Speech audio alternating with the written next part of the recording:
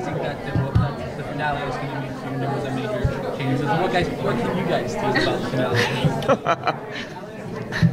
Yeah, I mean, I think, you know, we wanted the finale to be the biggest, most dramatic episode of the season, and it is.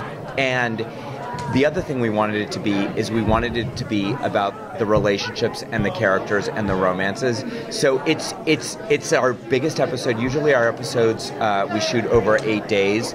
The finale was so big and ambitious, we actually shot it over 10 days. We brought back with the director of the pilot, and Krieger, who also did 2 and 3. Yeah, and yeah, we had one idea of what the ending was going to be, and then kind of it just got bigger and bigger and exploded, and we were guarding that. There are lots of secrets that come out in the finale. I just have a question about Juggalos and Joe. And I know I was wondering if you had given a thought to exploring that in the show. Yeah, you know, we've definitely talked about it a lot. We believe Riverdale should be as inclusive and as diverse as the world is, and it should represent everything. It's funny, we were just saying that when we started work on the pilot and on the episodes, it was about a year before Chip came out with the Jughead comic book. And the first thing we decided about the show was that Jughead and Betty were going to date, because one was Archie's best male friend and one was Archie's best female friend. So we kind of that's how we built the season. And it predated the. But representation is important, and it is really important for us to show every kind of person, every kind of sexuality, and we are working on that for season 2. You're welcome. Riverdale is pretty refreshing from other shows of its genre. Can you talk about what qualities set it apart from other shows? Well, I wouldn't want to be sort of dismissive of any other show. Everyone works so hard to do whatever, but I think what we strive to do on Riverdale is, I mean, first of all, we just kind of put our blinders on and just make our own little weird show that we love.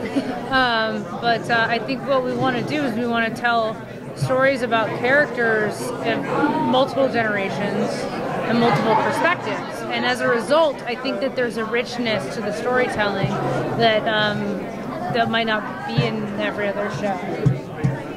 Yeah, I mean, it's all of the high school coming of age shows, they all kind of have their own particular identity. Glee's a great example. It's a coming of age high school show that's a musical.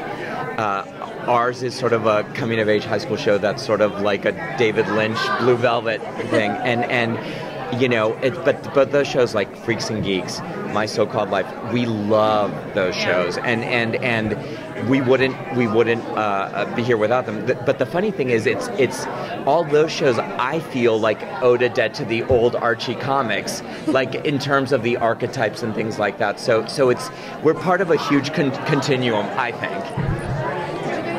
Do you guys feel a weight of expectations, seeing as it's a comic book adaptation, but it's a different side of comics? It's not superheroes and supervillains. Yeah, I mean, John, you can speak to the expectations of the Archie. I think the Archie fans always expect a lot because, they love the characters and they've loved them for decades. So the bar was really high. And I think these guys jumped right over the bar. I mean, the writers, the producers, the cast, everybody. I mean, everyone's done a phenomenal job. So I'm hoping, with the very high expectations, we've exceeded them and given people something they love. And I think in general with any kind of adaptation, the best adaptations are when the people that are doing the adaptation really, really love the material. And I cannot imagine anyone that loves Archie as much as Roberto and John. And I think that's what shows. And those are the best adaptations. It's like when they're done by fans. Yeah. I've done a lot of different things. I've never met a fandom like the Archie fandom. They are deep. And they know everything. I mean, they remember panel. There are literally over 1 billion pages of Archie story, and they know everything. But I'm one of them. So that's the nicest. That's the trick. Yeah. Thank you, guys. Thank you.